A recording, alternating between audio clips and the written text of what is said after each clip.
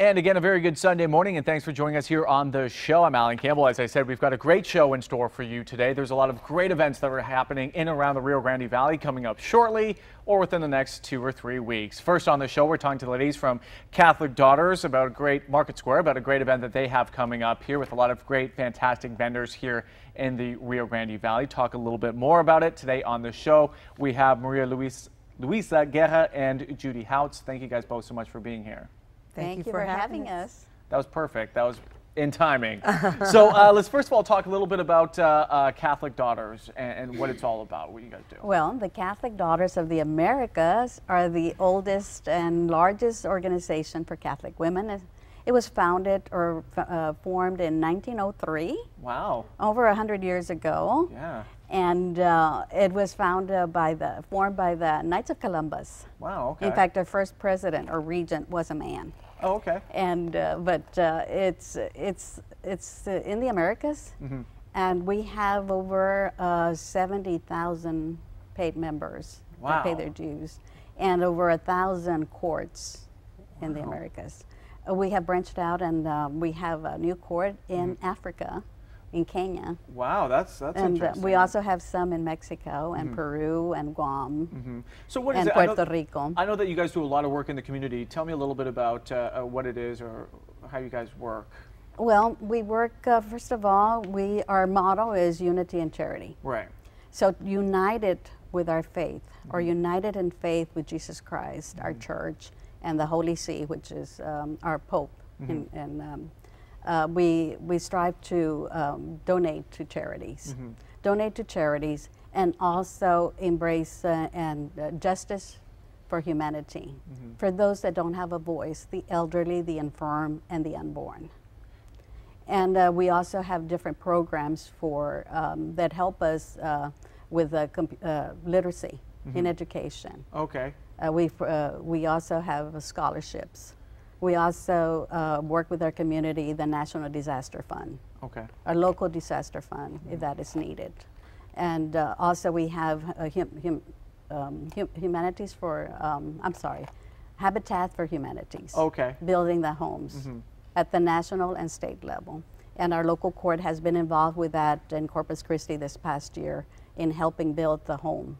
So you guys really, I mean, have your hand in everything, or as many things as you can in the community, trying to help out as many folks as you can. Exactly. Quality of life is key, as well as growing spiritually for ourselves. How can women get involved?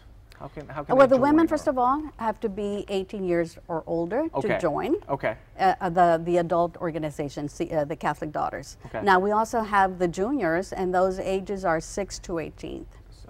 And then we also have some in the universities. Oh, wow. Great. So how would they kind of get involved? Would they just reach out to you and say, we'd like to become a member? They could call me, yes, or they could call the church. And they would get more information, and then they'll give them the key name of the person that's in charge. But they're welcome to call me, and I would give them the information and tell them how to join. Yeah, it sounds like a great, you know, a partnership organization that you guys have where you're able to help people out, you know, and really kind of help different folks in the community. Let's talk a little bit about Market Square, which is a fantastic event that you have coming up here. I don't know if folks at home, if you saw when we started the show here, but there are a ton of items up here. You always come with a lot of great things. Let's first of all talk about Market Square, what it's all about, and how people can get involved and when it is. Market Square is our vendor show, one of our biggest money makers for the Catholic Daughters, our vendor show that we have. We're expecting over 60 to 70 vendors. Wow. And it's coming up pretty quick. I have probably about 5 spaces left. So we're real excited about that. Wow, yeah. So 5 spaces, meaning you've got 5 spaces left for vendors? For vendors, yes. And right now, I believe we have a variety of jewelry, wreaths. There's going to be several different people there doing wreaths and things like that. We'll have St. Nick will be there to take pictures with the children. The junior Catholic Daughters will be decorating cookies with the kids. And we're also having the kids, the Catholic Daughters, the junior Catholic Daughters are decorating little bags like this. And we'll be giving these out to the customers that come and want to shop for a donation. They'll get a little bag. And The letters to St. Nick. We have letters to St. Nick also. Oh, great. So kids can write letters to St. Nick. Yes. And because he's going to be there, he'll be able to take them. And he'll talk to them. And talk to them? Yeah. Fantastic. So you said you've got room for 5 more vendors. What kind of vendors are you looking for? Is it anything, arts and crafts? Or? Arts and crafts, anything, homemade stuff. Food? We have a concession stand. Oh, fantastic. Yeah, okay. we have Okay, so any vendor who bakes some amazing cookies. We have, if you have like nuts and things like that, that it's pre-wrapped and stuff, we'll be more than happy to have you come join us. Great. Yeah. Now, when is Market Square? It's going to be November the 13th. It's on a Sunday. Okay. It's from 9 to 4. And it's an all-day affair for men, women, children, everybody. It'll be a great, great show. And what's really great about it too, a lot of the stuff that you have from the vendors, this is all locally crafted items. Yes, everything's locally. Yeah, we're going to have things for kids. There's a lady that does homemade little reindeers, and she'll monogram them for the children. Oh, wow. There's a lady that does beautiful jewelry. There's Mexican dresses and stuff that's embroidered. There's just all sorts of different kind of things. And you said this is the biggest event raiser for Catholic Daughters. This is our big show. And where does all the money kind of go towards? Because you like to help out and kind of have your hands in a lot of different things in the community. Does that money kind of spread out throughout different projects that you have going on? Yes.